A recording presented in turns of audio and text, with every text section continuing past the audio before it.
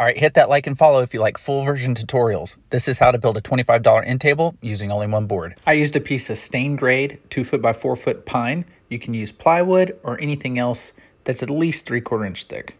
And then I divided my board out into sections. There's two 16 by 10 sections and two 16 by 20 sections. And along the side, I'm ripping it into 4 1-inch sections. After cutting the boards, I assembled the box shape with wood glue and brad nails using the bigger boards on top and bottom. Next, to create the legs, cut the 1-inch strips so that you have 4 16-inch boards for the legs and 4 20-inch boards for the cross braces.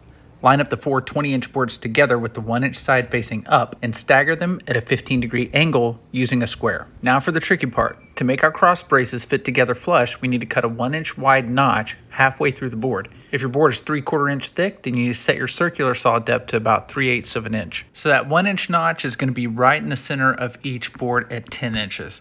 So 1/2 inch on either side of that 10-inch mark. Now using your circular saw, go to town and make that notch. And then once you're done, fit them together and glue them up with some wood glue. Next, you're going to attach the 16-inch legs to the cross braces. You want one cross brace at the top and one in the middle. You can see here I used a 6-inch square to make sure that the middle cross brace was even on all sides. It should look something like this. Finally, center up the base and attach the legs to the bottom of the box using 1-inch screws at each corner. And now that the end table is done, it's time to paint. I chose to do the outside of mine white and leave the inside neutral. Here's a look at how I got these really sharp paint lines around the edge.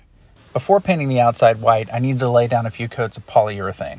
I used the poly as both a finish and a sealer. Occasionally when poly soaks into the wood, it can raise the fiber, so I went back with an 800 grit to sand it down smooth and followed that up with a lint-free cloth to pick up the dust before applying my final coats.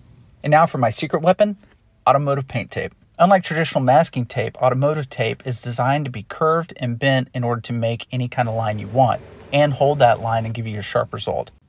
All that was left was to apply several coats of paint, let that dry, and then peel away the tape, revealing that perfect edge that I wanted for this project. Remember to like and follow our page for more helpful tips and DIY projects.